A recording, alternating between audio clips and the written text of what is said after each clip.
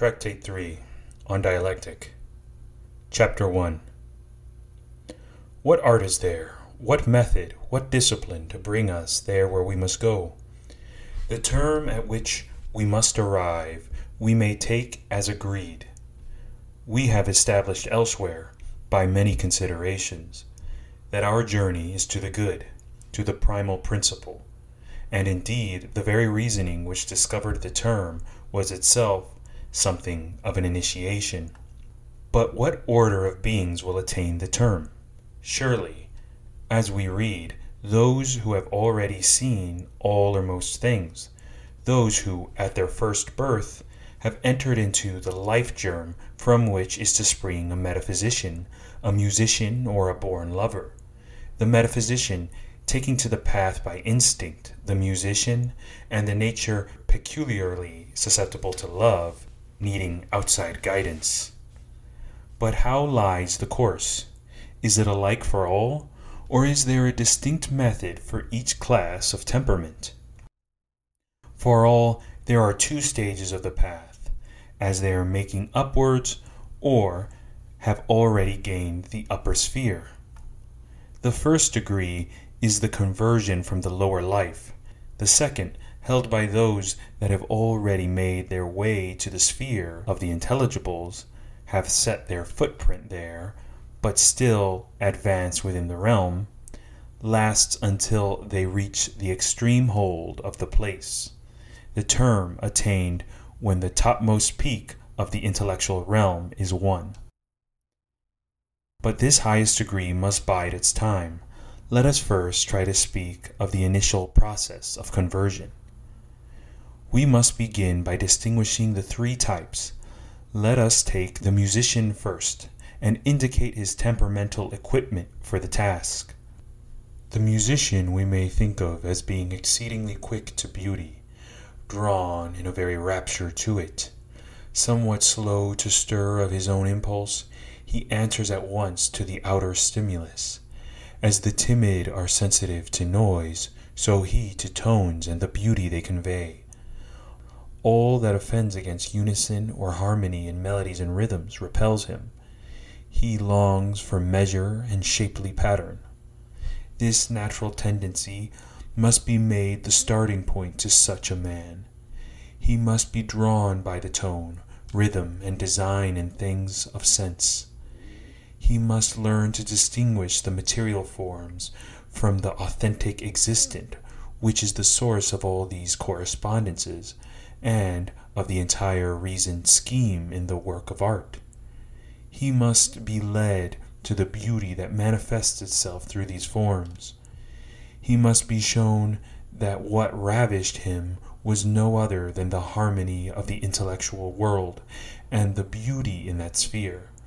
Not some one shape of beauty, but the all beauty, the absolute beauty, and the truths of philosophy must be implanted in him to lead him to faith in that which, unknowing it, he possesses within himself. What these truths are, we will show later. Chapter 2. The born lover, to whose degree the musician also may attain, and then either come to stand or pass beyond, has a certain memory of beauty, but, severed from it now, he no longer comprehends it. Spellbound by visible loveliness, he clings amazed about that. His lesson must be to fall no longer in bewildered delight before some one embodied form. He must be led under a system of mental discipline to beauty everywhere and be made to discern the one principle underlying all, a principle apart from the material forms, springing from another source and elsewhere more truly present. The beauty, for example, in a noble course of life and in an admirably organized social system may be pointed out to him, a first training in this loveliness of the immaterial.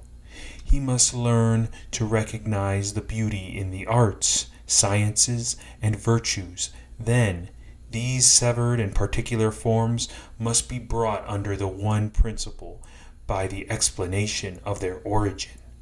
From the virtues, he is to be led toward the intellectual principle, to the authentic existent, thence onward he treads the upward way. Chapter 3. The metaphysician, equipped by that very character, winged already, and not like those others in need of disengagement, stirring of himself towards the supernal, but doubting of the way, needs only a guide. He must be shown then, and instructed, a willing wayfarer by his very temperament, all but self-directed. Mathematics, which as a student by nature he will take very easily, will be prescribed to train him to abstract thought, and to the faith in the unembodied. A moral being by disposition, he must be led to make his virtue perfect. After mathematics, he must be put through a course in dialectic, and made an adept in the science. Chapter 4. But this science, this dialectic, essential to all three classes alike, what in sum is it? It is the method or discipline that brings with it the power of pronouncing with final truth upon the nature and relation of things, what each is, how it differs from others, what common quality all have, to what kind each belongs, and in what rank each stands in its kind, and whether its being is real being, and how many beings there are, and how many non-beings to be distinguished from beings. Dialectic treats also of the good and the not good, and of the particulars that fall under each, and of what is the eternal and what is the not eternal, and of these things it must be understood, not by sense knowledge, but with authentic science.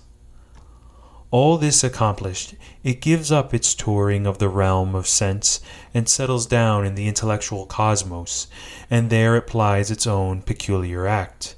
It has abandoned all the realm of deceit and falsity, and pastures the soul in the meadows of truth.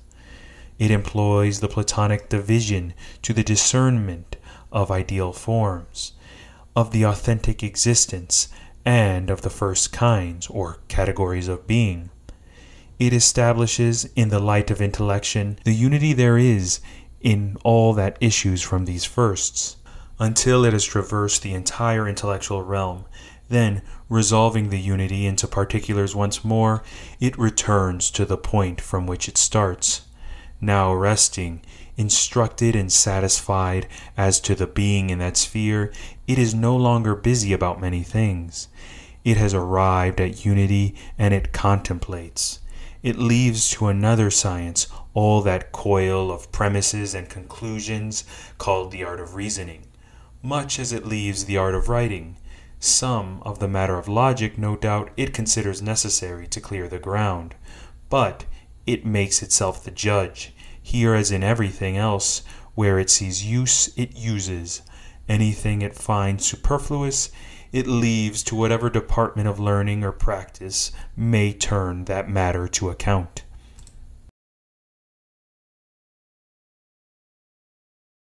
Chapter 5. But whence does this science derive its own initial laws?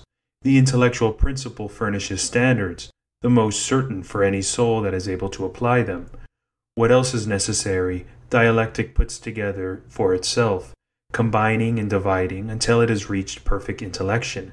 For, we read, it is the purest perfection of intellection and contemplative wisdom. And, being the noblest method and science that exists, it must need deal with authentic existence, the highest there is. As contemplative wisdom, or true knowing, it deals with being. As intellection, with what transcends being. What then is philosophy? Philosophy is the supremely precious. Is dialectic then the same as philosophy?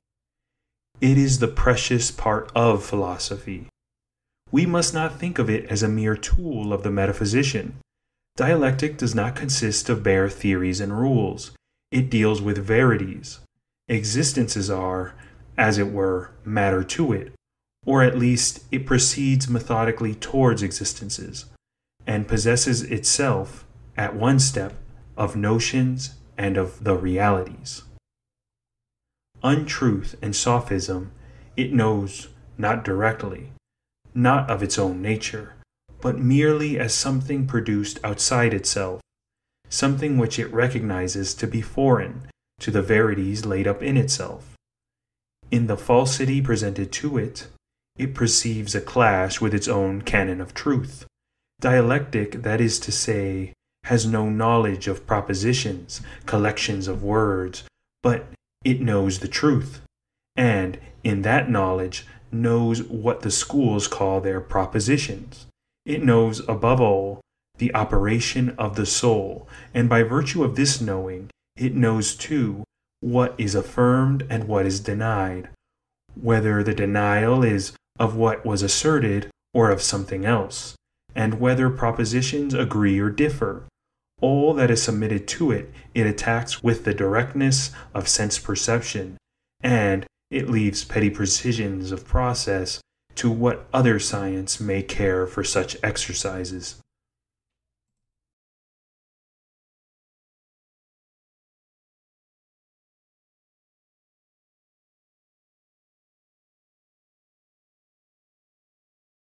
Chapter 6.